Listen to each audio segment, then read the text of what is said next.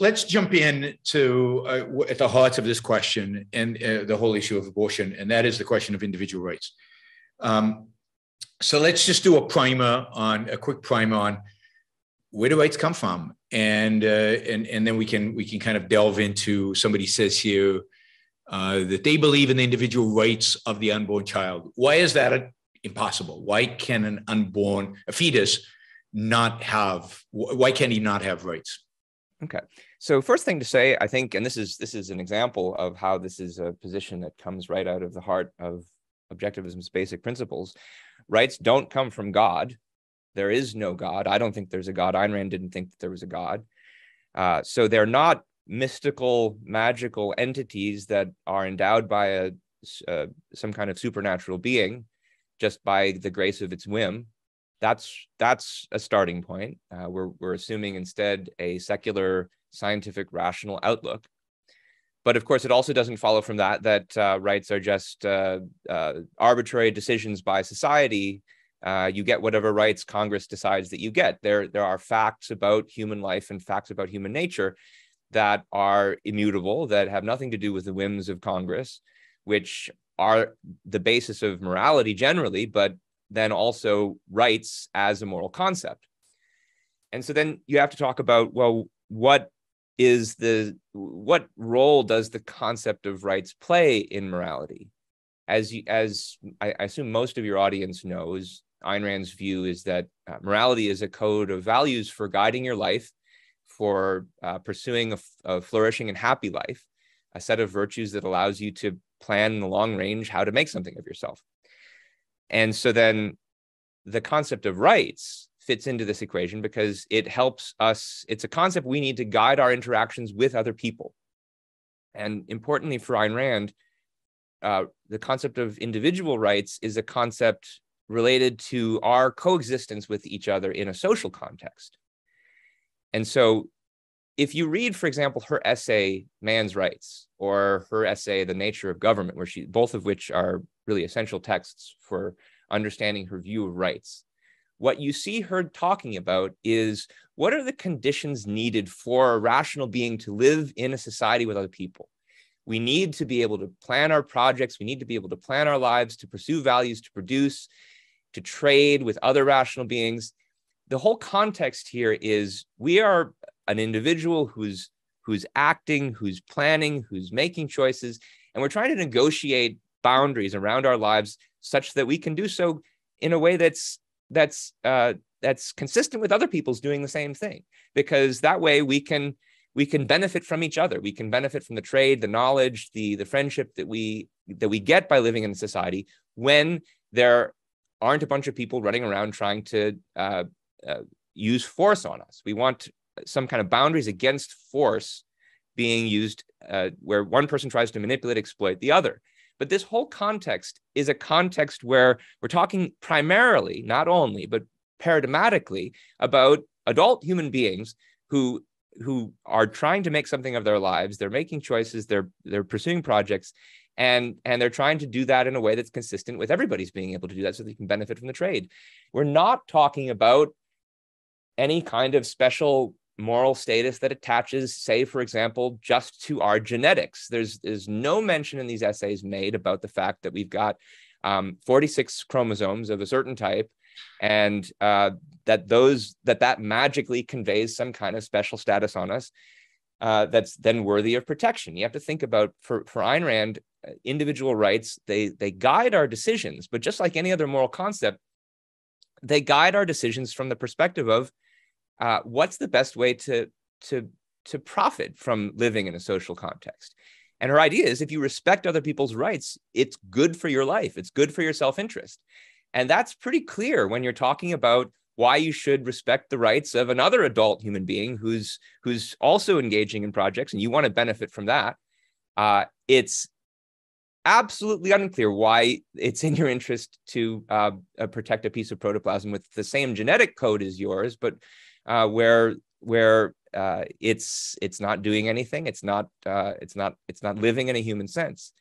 And of course, if you're a parent or you're a prospective parent who wants to have a child, who's done some thinking about how a child's going to play in your life, well, then you have a reason to have a child, but that's only if you choose it. And if you don't choose it, there's not, the life of a fetus or an embryo is not of value to you, and it's not of value to anyone. It's not of value to itself because it's not yet a living human being who can value. It's not of value to a God who doesn't exist. So there's just no basis in Ayn Rand's theory of rights for thinking that an embryo or a fetus could have rights. It's why she thinks rights begin only at birth. And it's as you can see, that helps explain why birth is important, because birth is when a being becomes individuated, and individual rights are about protecting the boundaries around the lives of individual entities, individual human beings in a social context. So just to push on this, you know, in the kind of questions that I typically get, but you know, the fetus has a unique DNA. So you said it's not relevant, but it makes it individual in a sense that it's different than the mother. Don't rights ultimately attached to life? Aren't they related to human life? And of course, a fetus is alive. So why shouldn't we expand the concept of individual rights? Why shouldn't we be applying this concept to the fetus? Well, it's alive and it's individual, supposedly, right? Let me actually answer that question first a bit indirectly to anticipate a question that often comes up, because, you know, so what I said earlier was that the concept of rights applies paradigmatically and primarily to the lives of individuals who are pursuing plans in society. That doesn't mean that it doesn't apply, for example, to children or to infants. They're not the paradigm case of rights bearers, but I think children and infants still have rights. And it's important and interesting to note that they still don't have them in the full way that adults do. Yep. You take adults as the kind of center of the page example, and then you can extend it mutatis mutandis to younger and younger cases. But you know, notice that it changes as you move further away from the paradigm case. Children do not have the rights to all the same rights that adults do. They don't have the right to, you know, sign contracts. They don't have the right to vote, etc. It's only when they reach the age of majority that they have that full set of rights. And so there's a transitional period between being born and growing up to an adult where you get all the rights. And that's a sign of something, that the further away you go, the less obvious it applies.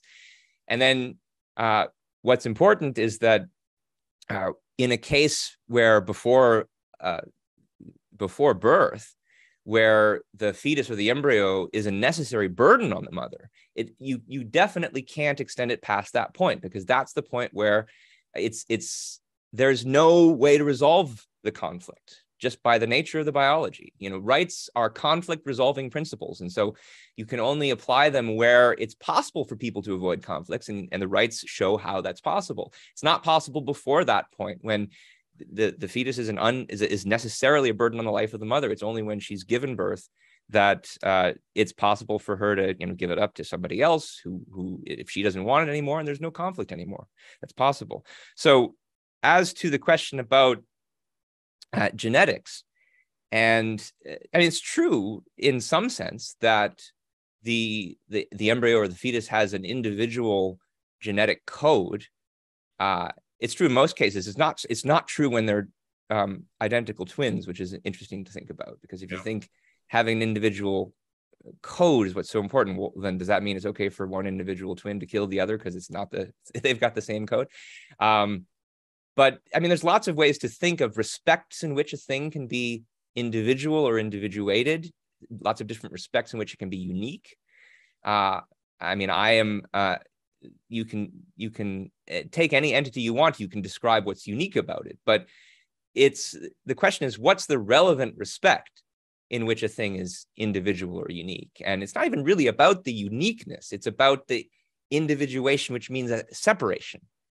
And for Ayn Rand, the view is that individuation is important because there are separate individuals who can go their separate way in society, and they need to be able to go their separate way in order for them to live, because the mind requires freedom. And that is just not the kind of individuation we're talking about when we're talking about this being has a separate genetic code. There's nothing special about that. And I've never been able to get anybody to explain to me what's so special about it. I mean, they can say, well, that shows that it's human. And that's true. It's a human embryo. It's not a dog embryo. It's not a lizard embryo. All that is true. But the question is, what is it about being a human embryo as opposed to these other kinds of embryos that would warrant some kind the protection of rights? And I never get an answer to that question. And honestly, I think that the real reason why people think that there's one of two possible reasons. One is that they're religious and they think that God has given the embryo rights, and they're looking for a way to rationalize that view using some kind of scientific language. And so genetics provides a nice proxy for what they think is God's will. And there's more to say about that. The other view is, I think, more common when we're talking about people who are fans of Ayn Rand who don't think of themselves as religious. And it's that they've got a rationalistic understanding of what rights are and where they come from. They think, well, rights have something to do with being human. This is human in some sense, therefore this has rights. And so there's a nice little rationalistic deduction that you can give there, but it's one that doesn't pay any attention to what the actual inductive basis of the concept of rights is. And that's what you typically get when you have rationalism. And rationalism is also often, since you don't understand the concept, if you don't have a firsthand understanding of the abstract concept for yourself, you then tend to absorb the views of other people around you. And if you happen to be living in a culture that's highly religious, where all the religious people are using rights in this particular way, you'll maybe unintentionally end up absorbing that usage. I think that's the way rationalism often functions. So I see people in the chat kind of saying, okay, well, this isn't okay. So put rights aside. I just care about the fetus, and I think it's wrong to kill a fetus, right? So what's the important? Why are rights here important? Why is it important to define whether an embryo has a rights or not? That the mother has right? What function do rights play in this context? Really, in all contexts. But what is the kind of the function that rights play here? Well, of course, there's a category of people who have every reason in the world to care about the fetus, and that's the parents who want to have one. And I think so. If you're an expectant mother, you certainly have a right to bring your child to term. And if someone tries to stop you from doing that, it's violating your rights. That's for sure. Yep. I also think that there are people who maybe aren't parents themselves, or maybe they are, but they're talking about other people's children, and they're thinking about their own experience having children and how they would never want to abort their own child, and then simply failing to empathize with the different position that other people are in. Like, yeah, you would never make this choice because you wanted to have children, but imagine someone else is in a different situation and maybe they don't have the same hierarchy of values as you. They don't have the same priorities in life, and they might have a different set of reasons than you do. So that's something that's important. And that's something that follows from the nature of individual rights, right? That different individuals do have different hierarchies of value. And if you understand and respect individual rights, then you need to allow the woman who has different priorities to make different decisions, even when they're different from yours. So there's another, that's one important role for understanding the role of rights here. But again, it's the fact that you like babies, or that you care about fetuses, maybe in your own case, doesn't generate any reason to think that any given fetus, any given embryo has rights. Rights are not about setting up and protecting your set of preferences and imposing them on other people, especially when the entity in question isn't a person. Yep. In the relevant sense. So I was thinking in this context that the importance of rights is that they define the actions of government. That is, they define the categories of things that government should be concerned with versus what individuals would be concerned of. And certainly there are going to be individuals who choose never to have an abortion, and the individuals who choose yes to have. And there can be moral considerations applied to them. But when can the government prohibit you from action? It's only when you're violating rights. And that's why government prohibiting abortion requires the government to somehow ascertain that the fetus has rights, or that the embryo has rights.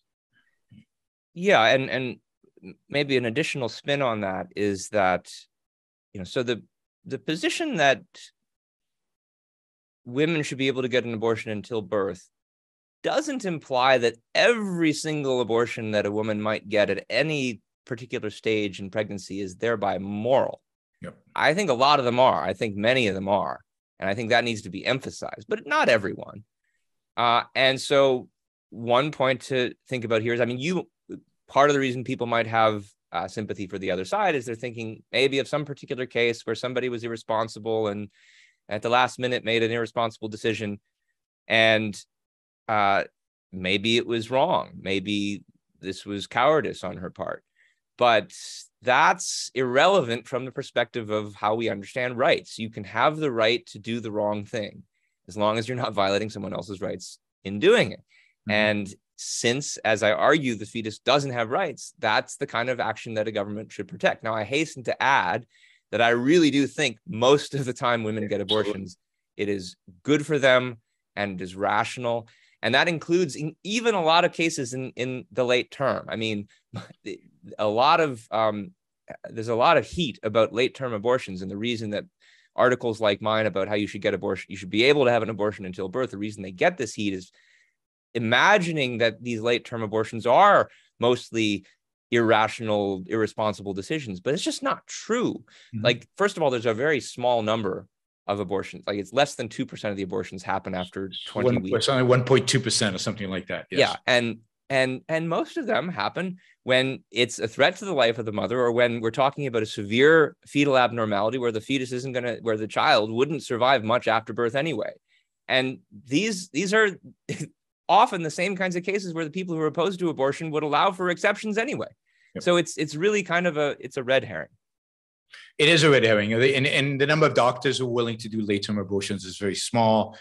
And I think if a woman just walked in and wanted it for irresponsible reasons, I'm not sure the doctors wouldn't do it. The doctor just wouldn't do it. Yeah. So I think the immoral cases are being controlled by the fact that doctors, don't like these procedures. They're not pleasant. And therefore avoid them. So let's talk about this all the way to birth, because somebody in the chat said, or somebody always asks this question. So is the birth canal magic? Before you're born, you don't have rights, and then 2 seconds later, when you pop out there, suddenly you have rights. Rights, something that just are conveyed to you in through the birth canal, somehow conveyed to you. So again, I think a wrong view of rights, an intrinsicist view of rights. But tell us what's the mistaken conception here? Yeah, this question always comes up, and so there's no magic involved here. This is a view that comes out of a secular scientific worldview for sure. And it's funny that this question always comes up about this position, because you have to wonder, what's the alternative here?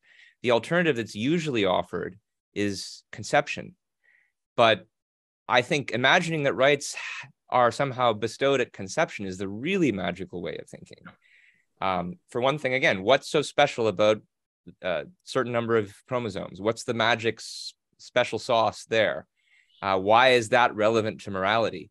And if part of the worry is, well, there's gradations throughout, and the difference between the physical structure of the fetus 2 minutes before birth and the newborn child shortly thereafter is just a difference in degree. Well, that's true at conception too. It takes 24 to 48 hours for a sperm to fertilize an egg. So what's the magic moment there?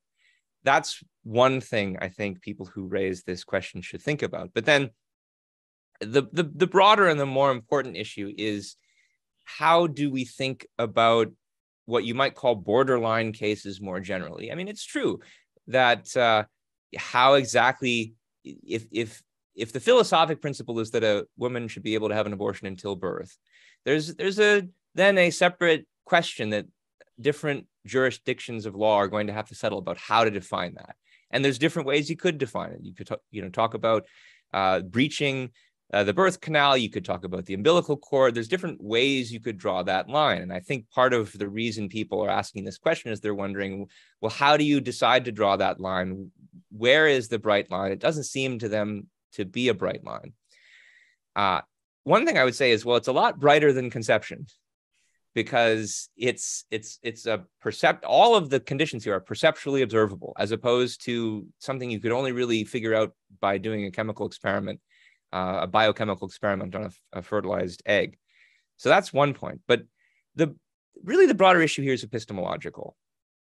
And it's understanding that rights, like any other concept in morality or any other concept in philosophy, or really any other concept on any topic, are concepts that are formed by humans for human purposes. And you mentioned intrinsicism, Yaron. This is another example where I think this position on this particular issue is again coming right out of the heart of Ayn Rand's philosophy, and here it's coming out of her epistemology. And those of you who are familiar with her epistemology know she has a whole theory of concepts. And if you read Introduction to Epistemology, you'll see she situates her view of concepts as against the two other rival dominant views, one being the intrinsicist view that says that basically concepts are out there already formed for us by God or somehow by nature. The lines are already drawn for us by nature, and it's just up to us to kind of passively let those concepts filter into our mind. They're metaphysical essences. And then there's the subjectivist view that says we can form concepts any old way we like. And notice that those map onto the two dominant views of rights, that rights are given to us by God, or they're just kind of arbitrary decisions of society. It's the exact same issue. And objectivism rejects those two views of concepts in just the same reasons, for just the same reasons and in just the same ways as it rejects these views of concept. It says, no, the lines aren't already drawn for us in nature. We have to draw them ourselves. But we can draw them on the basis of observable perceptual similarities and differences. So I mentioned the perceptual similarity and difference already. It's pretty obvious when a child is born versus when it's not. And for good reasons. There has to be a cognitive purpose that's served by a given concept. Why do we need to think about rights generally? Well, I've already talked about that. They are concepts that serve the purpose of our understanding about how we need to make decisions with regard to other people in society. And then as a consequence, for government needs to know how to protect people's lives, to protect their interactions in society. So that's why we need the concept of rights. And when it comes to what they call borderline cases, because of the fact that there aren't lines drawn in nature for us by God or by Plato's heaven or what have you, yes, we are the ones who need to draw these lines. We human beings need to make choices. And there are facts that we can use to help draw those lines. I think the fact of birth is a pretty obvious and crisp difference.